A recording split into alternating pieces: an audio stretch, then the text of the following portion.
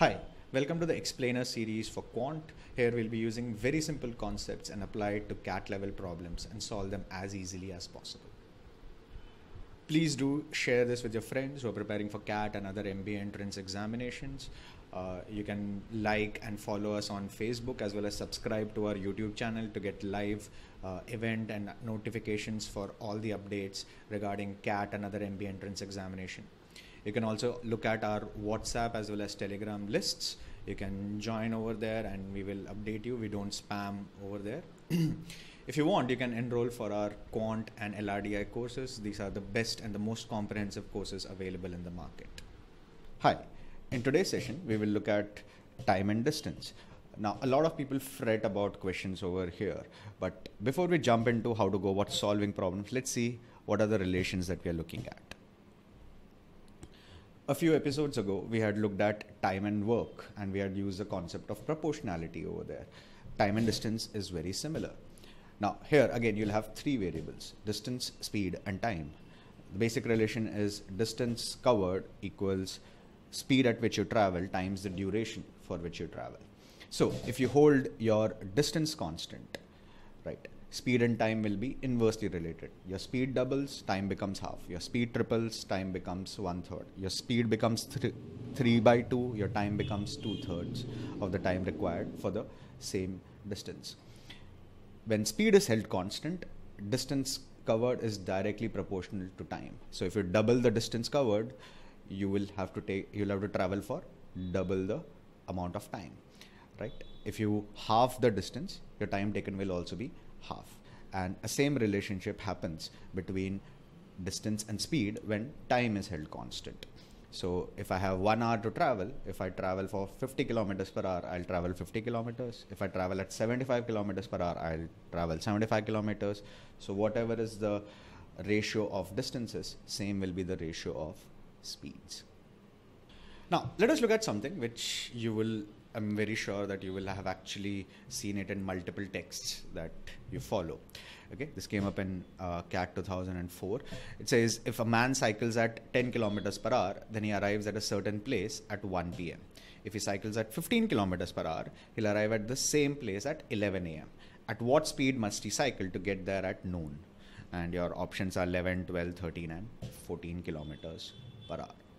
Now, one thing which is not given here, it's not explicitly mentioned in the question, but you'll have to use it, without which you cannot solve it, is that you take the same route, right? So the distance covered in each of the cases is the same. And the second is you start at the same point of time. So your starting time is the same. So if you started in the first case at 10 a.m., the second case also you started at 10 a.m., the third case also you'll start at 10 a.m. In all the three cases, your starting time is going to be the same. Now, let's draw a rough schematic of what is going on here. So at 10 kilometers per hour, you'll reach at 1 p.m. At 15 kilometers per hour, you'll reach at 11 a.m. You need to find out what speed should you go to reach at 12 noon, right? Here, you're saving 2 hours of your journey time, right? Your journey time is shaved off by 2 hours. Instead of reaching at 1 p.m., you reached at 11 a.m. Now, let's look at the speeds. The ratio of speeds is 2:3. From 10 kilometers per hour, the speed has become 15 kilometers per hour, right? So ratio of timings should be 3:2.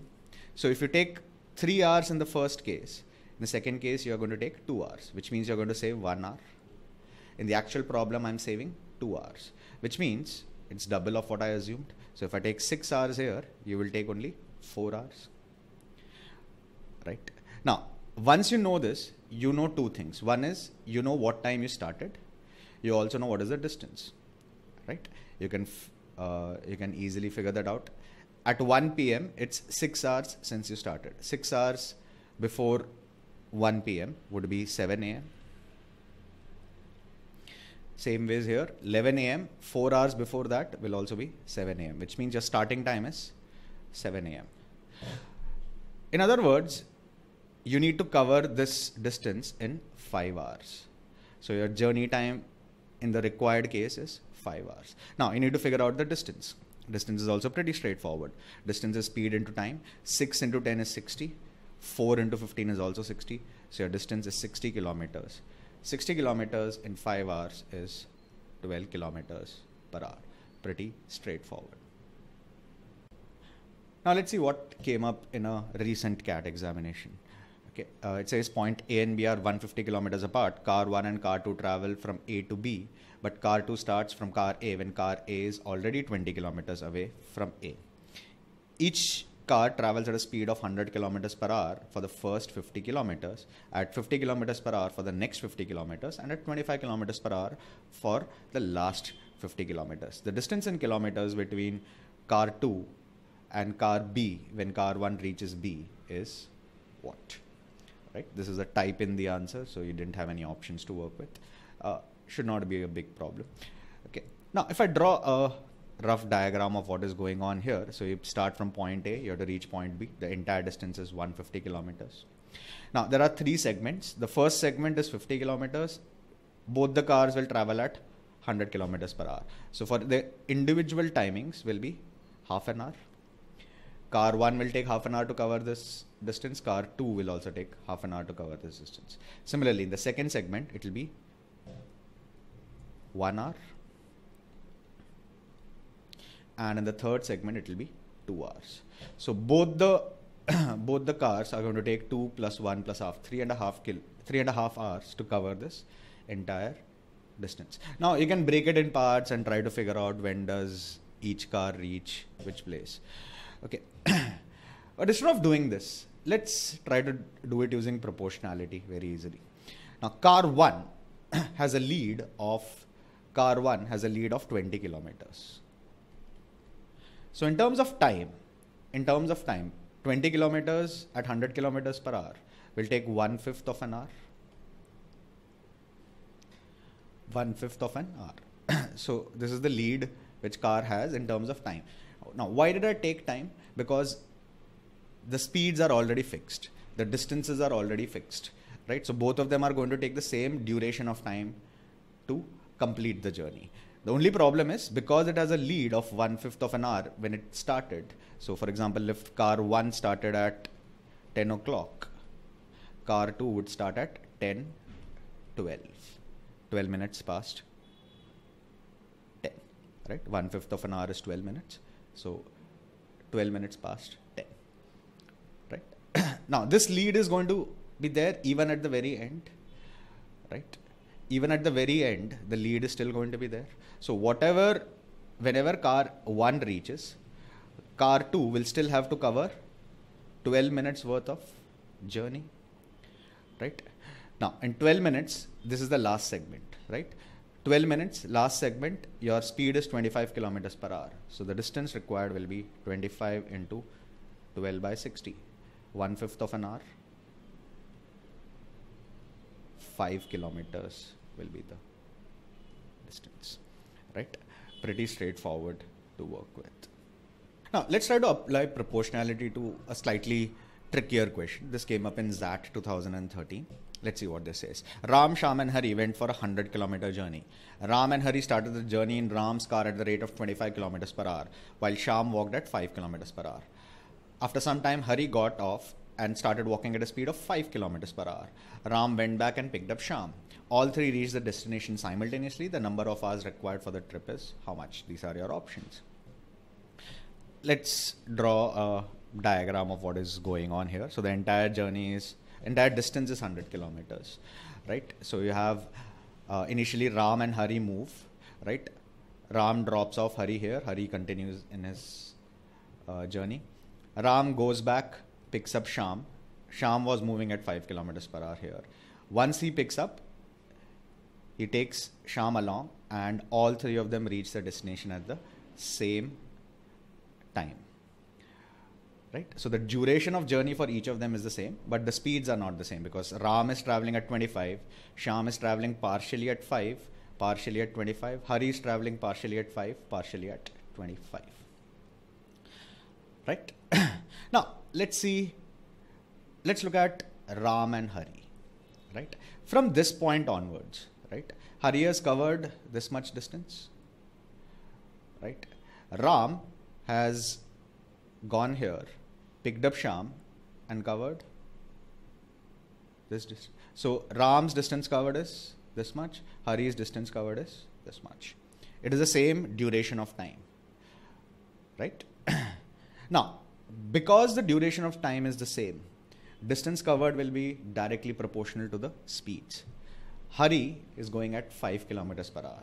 Ram is going at 25 kilometers per hour, which means for every 1 unit that Hari covers, Ram is going to cover 5 units. So if Hari covers a distance d, Ram is going to cover a distance of 5 times d. Now, if you split this 5 times d, this portion is d. This entire portion will be 4d. Split evenly, this will be 2d and 2d, which means this part is twice of the distance that Hari covers. Now, by symmetry, and even using algebra, you can prove that this distance will also be d. Right? This distance will also be d. Right? You can do it in a very similar manner. If you start from the beginning to when Ram comes back again, right? Whatever distance Sham has covered, Ram will cover 5 times that distance. Right? So if this is x, this entire journey will be 5x, out of which x is gone. So this journey will be 4x. 4x is split evenly, 2x and 2x, which means x is equal to d. So this journey distance is same as this journey distance. Now, the question was, what is the total duration of the journey, right? Now, this is 4 times d, which is 100 kilometers. So this is 25 kilometers. This is 50 kilometers. This is 25 kilometers. Now, we can add any one person's times and we can figure out what the overall journey is going to be. Let's do it for Sham. Sham covers 25 kilometers at 5 kilometers per hour. So that will be 5 hours. Then the balance, 50 plus 25, 75 kilometers at 25 kilometers per hour. He's going with Ram, right?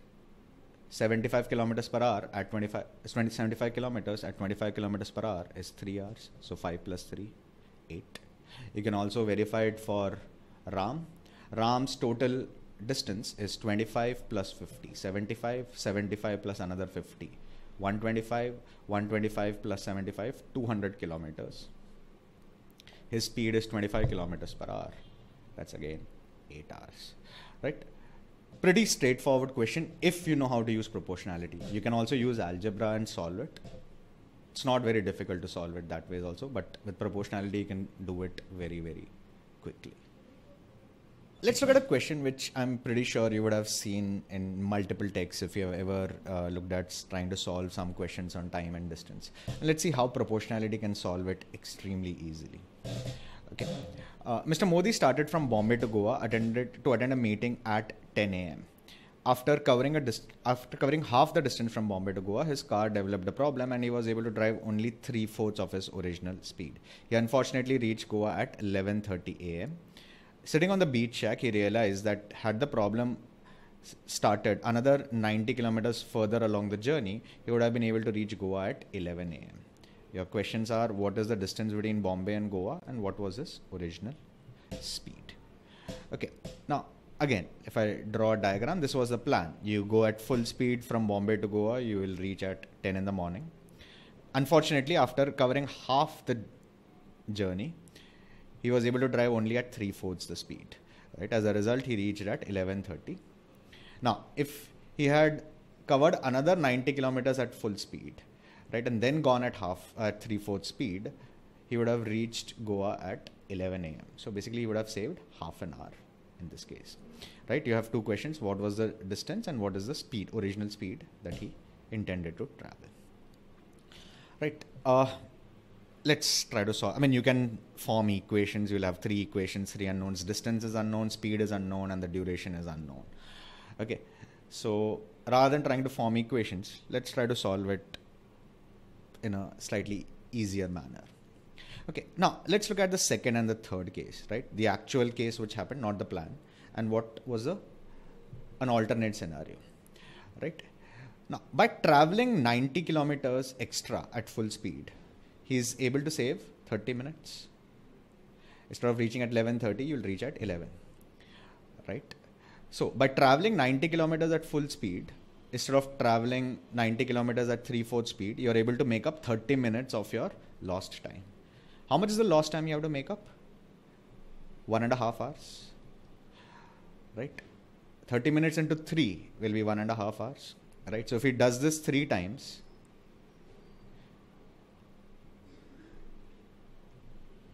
he will be able to make up the entire lost time, right?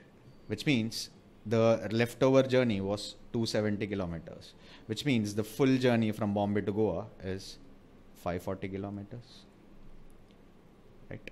Pretty straightforward. Okay, let's try to solve the second part of this question. Now we know the full distance is 540. Okay, now let's look at again this portion, right? In the second case, the alternate case scenario, you're going at full speed. In the actual case, you went at 3/4 the speed. So ratio of speeds is 3:4. So ratio of time should be 4:3. Right? Which means if you take 4 hours to cover this distance, you will take only 3 hours to cover this 90 kilometers. Which means you'll save 1 hour because of this. Now, between the second case and the actual scenario, right? Between these two scenarios, the only difference is between these two segments. The first half is being covered at full speed. After this 90 kilometers, both the cases you are covering at 3/4 speed. So the only time difference is because of this segment of 90 kilometers. Now, the ratio of speeds is 3:4, ratio of time is 4:3, which means if you take 4 hours for this, you will take 3 hours in the better case scenario, which means you save 1 hour. Actually, you're saving only half an hour, right? Which means everything becomes half of what I assumed. Which means if you go at actual speed or full speed, you will cover 90 kilometers in 1.5 hours. 90 kilometers in 1.5 hours is basically 60 kilometers per hour. If you can pinpoint where to use proportionality in time, speed, distance questions, you can solve those questions very, very easily. You don't have to resort to a lot of formulas, tricks, techniques, etc. or shortcuts to solve these questions. That completes this particular session. If you liked it, please do share it with your friends who are preparing for CAT and other MBA entrance examination. Please do subscribe to our YouTube channel as well as follow our Facebook page. The links for our course are available on the description to this video. Till we meet again the next time, goodbye and all the best.